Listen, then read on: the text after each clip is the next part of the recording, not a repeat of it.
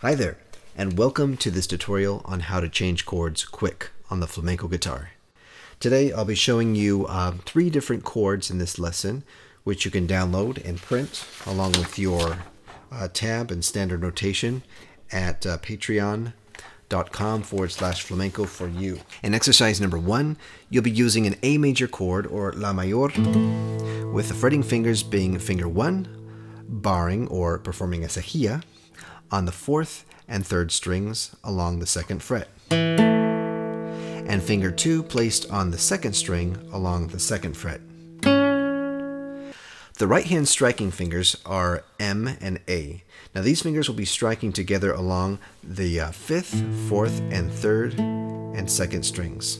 Now if you've seen previous tutorials of mine, you know how to hold the La mayor chord along the 2nd fret the right way, which is the finger 1 holding the cejilla, like I showed you, and not fingers 1, 2, and 3, holding down all the notes.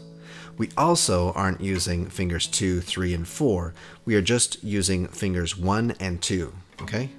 So the next chord, A sharp, or La sostenido, is fretted with finger 1 on the 5th string along the 1st fret, finger 2 on the 4th string along the 3rd fret, finger 3 on the 3rd string along the 3rd fret, and finger 4 on the 2nd string along the 3rd fret.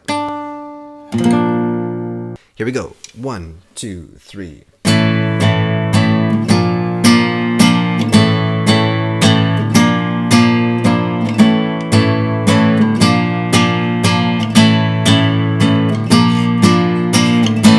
Now for exercise number 2, we start where we left off in the first exercise, which was La mayor, striking that chord once again with M and A.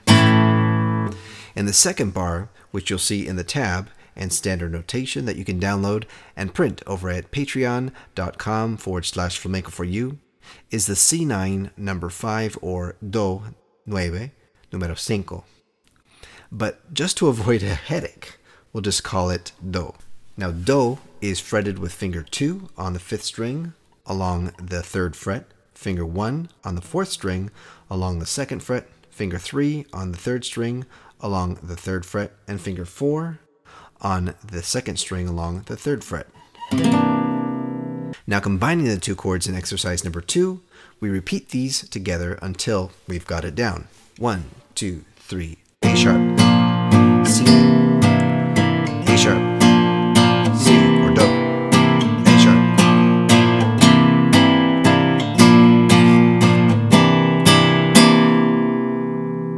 Now in exercise number 3, we put it all together, using the same right hand fingers, which are once again M and A. Here we go.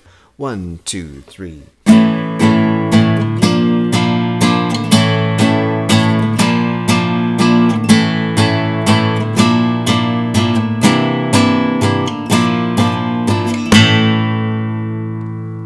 In exercise number 4, we do the same thing with the fretting fingers as we did in the previous exercise, but this time the right hand will be striking the strings only with the I finger. The I finger will strike the 5th, 4th, and 3rd strings. And make sure that you are anchoring your thumb on the 6th string in this instance, because the thumb is hooked facing down rather than upward at the default position. This is because we want to steer clear of the 5th string, giving ourselves room to strike that 5th string, which is our A, or La, without the possibility of muting it. So that we don't want. Here we go. 1, 2, 3.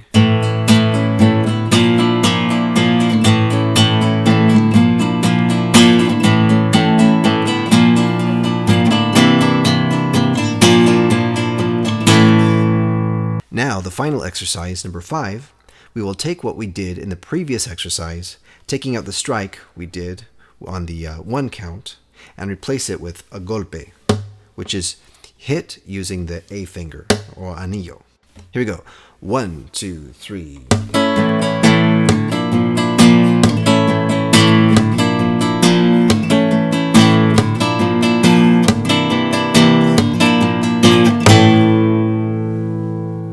And that's it. So thanks for watching, and most importantly, don't forget to help our channel out by clicking the like button, and if you want to see more, hit subscribe.